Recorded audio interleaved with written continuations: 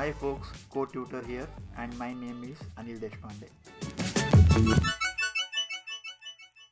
In the previous video, we have seen demo of retrieving parts of the collection. In this video, we will move on to retrieving single elements from the collection. As a part of that, there are a couple of functions that are already defined which are provided out of box in Kotlin, and we will try to understand them. So let's go through a demo. So here I have same list, the list of cities, and we will work with this data to understand various things. First thing is I want to show something like elementAt. What it does is list of cities dot elementAt 4, and that returns me the element that is available at the index 4. So that's New Delhi. And then there are slight variations of elementAt.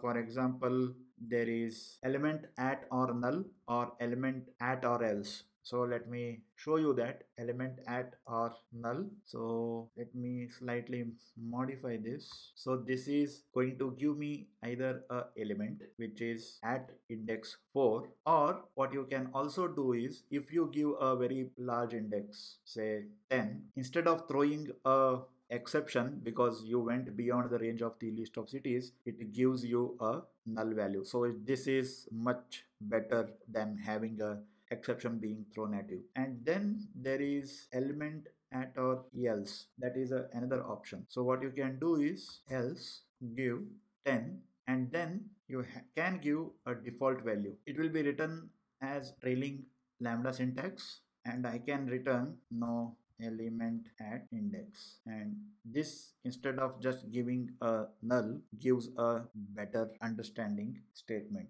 So these are the various types of elementAt, that is elementAt, elementAt or null, or elementAt or else. Other than this, we have another function which is first and last, and that should be pretty self-explanatory. First basically returns you the first element from the list or collection. So instead of giving you the index, you can just say return me the first element. And in the same way, there is something like last, and that returns you the last element from the collection. So you don't have to really worry about providing the index. It's a very handy way of getting the first and last element. And you can even give a condition for these functions as a trailing lambda syntax. So you can say that first element, say start with letter H, and do you want to ignore the case or not? And if you do this, it returns Hubli because that is the first. And if I just change it to say Yum, it returns you the first element that has a string starting with alphabet Yum. Let's assume that after Mumbai there was Mahabaleshwar, and if I ran this, it would still return me Mumbai. But instead of placing it after Mumbai, if I had placed it before Mumbai, I would have got result as Mahabaleshwar. That's what this first does. You can do in the same way the last, and in this case it returns me Mumbai because traversing from left, Mumbai is the last element to start with the letter M. That's about the first and last functions. And then you have a function like find. So let me show you. List of cities dot find it dot equals, I can say New Delhi. So in this case I am basically saying, is there a New Delhi in the list? So it actually did find. In the same way, you can just increase this. So it dot length greater than say 8. So it returns the first element whose length is greater than 8. Bangalore is the first element. If I just increase it to 10, it gives me Mahabaleshwar. And if I increase it to say 20, it will give you a null value because there is no such element. And other than this, we have random, that is print, return a random element from the list, that is list of cities dot random. And every time I run this, it gives me some random element from the list. So this time it is giving me Mahabaleshwar, and if I run it again, it gives me something else, and if I run it again, it gives me something else. So if you want to randomly select any element from a collection, this is the one that you can go for. And other than that, there are a couple of other functions to check if the element is present in the collection or not. The first one is contains. Printf contains. What it does is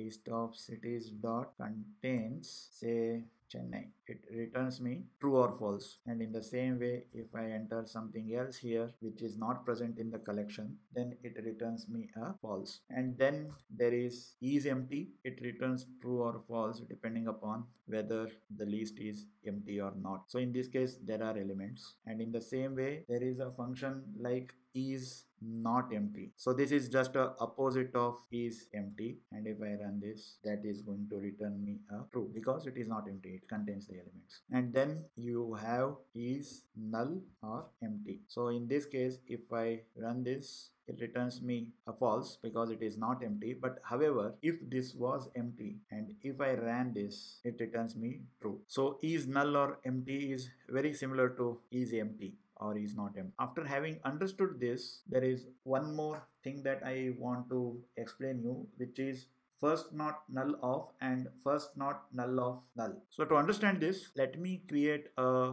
class here, a data class, which is called rectangle. It has value height of int and value width, which is of once again int, and then val area. I will write a getter here, and the way this returns is height into width. Now let me write a function. In this case, what I will do is I will create a list of rectangles. So I have list of rectangles and I want to just see what are the various areas that it prints.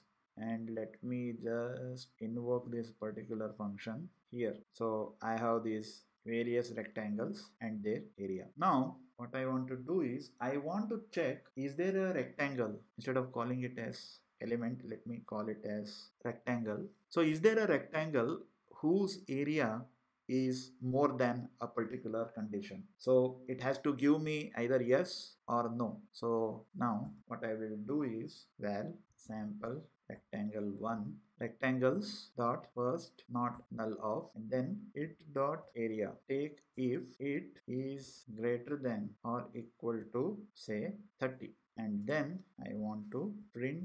Now if I run this, it returned me this one because that is the first element whose area is bigger than 30. Selected area, and if I make it say 40, it still returns me a value which is this. Let me make it 41. Now it gives me a exception, no such element exception, because there is no rectangle whose area is larger than 41.